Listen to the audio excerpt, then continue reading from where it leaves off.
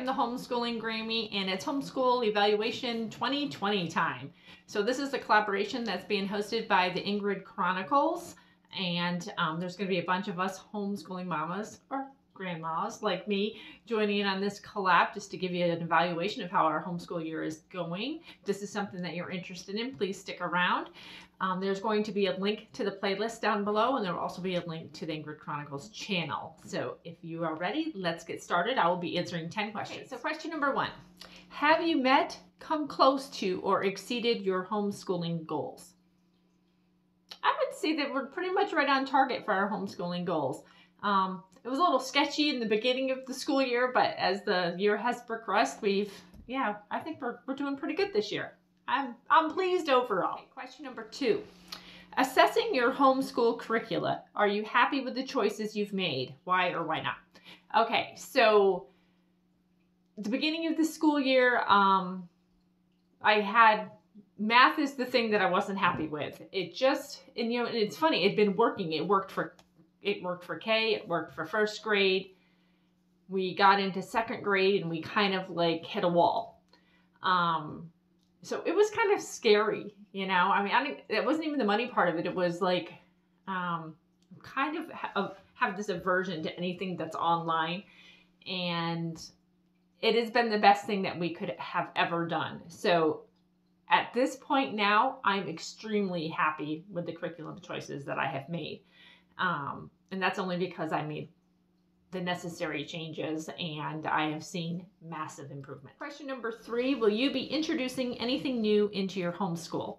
Well, I kind of already did. I don't have any other plans for anything new at this point, but you never know. That's what homeschooling is all about, you know, if you just kind of roll with it. Question number 4, is there anything that you will take a pause from or discontinue doing altogether in your homeschool moving forward? The curriculum that we decided not to use, I still have it.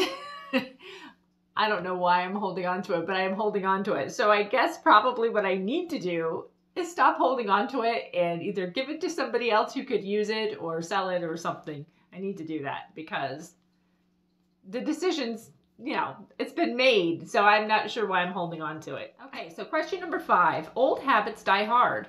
Do you find yourself repeating old habits that are not productive for your homeschool? If so, how do you plan on eliminating this distraction? I don't think we really have like anything that's really distracting to us right now. I'm just kind of go with the flow. I guess because I've already done this before, I don't worry so much. I don't think that there's really anything. I like to get started like right away in the morning. We tend to do that too. I mean, we have our days where we don't. And of course, if we don't get started early, then we tend to not get very much done. What I've noticed for myself and even for my grandchild is that we are more morning people and the best work happens in the morning. So we try really hard to do that. It doesn't always happen, like I said, but yeah, I don't really think that there's anything too terrible of a bad habit at this point that I would want to get rid of. Okay, question number 6, examining this current school year, in what areas have you improved and strengthened? I would say that I improved with going with my gut. Like seriously, you would think after homeschooling for all these years that, you know, I would just go with it. But sometimes I question myself and I think, well, you know, maybe we just need to stick this out just a little bit longer and everything will work out. But that's not always the case. So I think I would have made my decision sooner. Because I actually was using 2 curriculums even for a while, afraid to let go of the one just in case. And I should have just let it go. So I would say that that's an improvement for me. I let it go. All right, question number 7. What area in your homeschool may be lacking or needs improvement? What is your plan of action to make this area better? I would say for me, things that are hands-on. I really like to do them, but it's the whole preparation to do the hands-on type stuff.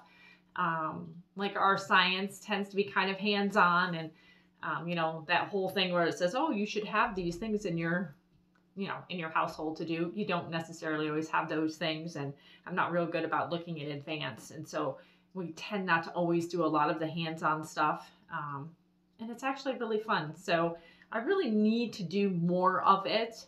I think it would be more fun for her and for me, and it's just on my part not taking the time to plan far enough in advance to be able to do those things.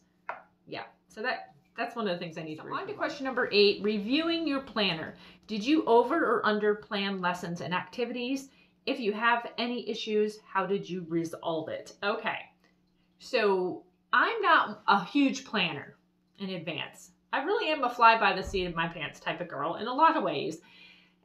So I have a generalized idea when the school year starts. Obviously, I've chosen the curriculum, you know, that kind of thing. I tend to choose curriculum that's kind of self-guided, and I pull from all different areas. So I can't say I underplan. I can't say I overplan.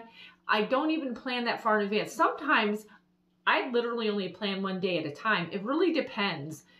If we're struggling in an area, I will wait until we finish that day's work to see if, like, say for instance, math, say she's struggling with a concept in math. If she's still struggling that day, then we don't move on to the next lesson the next day. So I'm not one that has to have my whole planner all filled out like a week in advance, 6 weeks in advance. You know, I don't do any of that. I'm really like a day by day type planner. Sometimes if there's things that I know that are definitely going to happen during that week.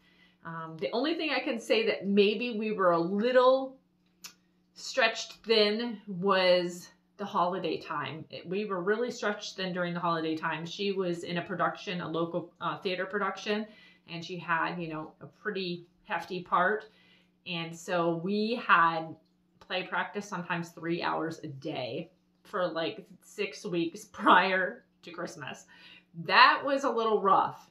But I wouldn't have, and I can't say that I would even have changed that or would have wanted to resolve it, because it's something that she loves and it's her passion. Question number 9.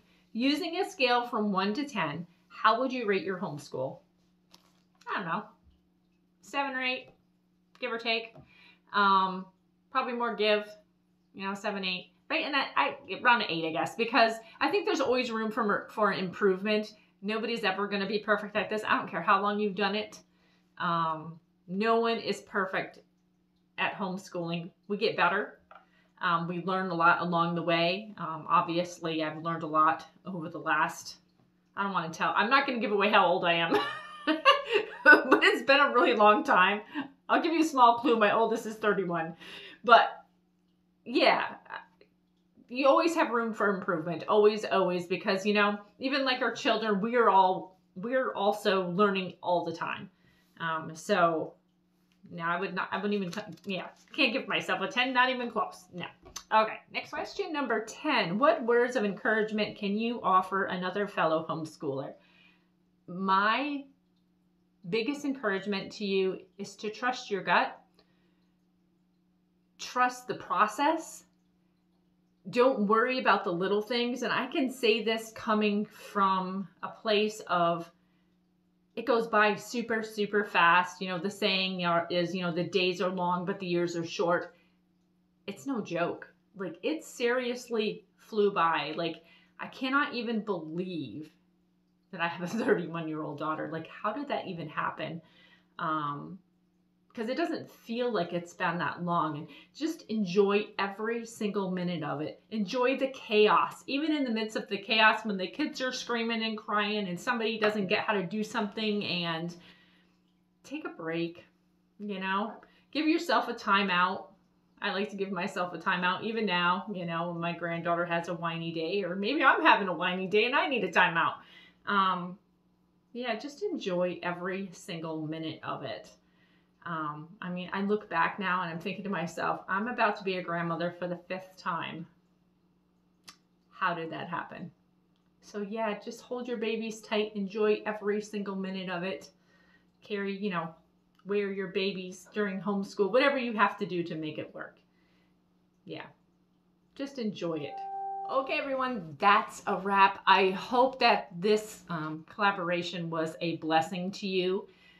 Make sure that you check out the playlist down below to see how everyone else is doing in their homeschool. I can't wait to see everyone else's responses that have joined in. Make sure that you also check out the Ingrid Chronicles. And if I didn't say it, I probably did. Check out the playlist down below. There'll be some other homeschoolers that have joined in as well. God bless and take care, and I will talk to you again soon.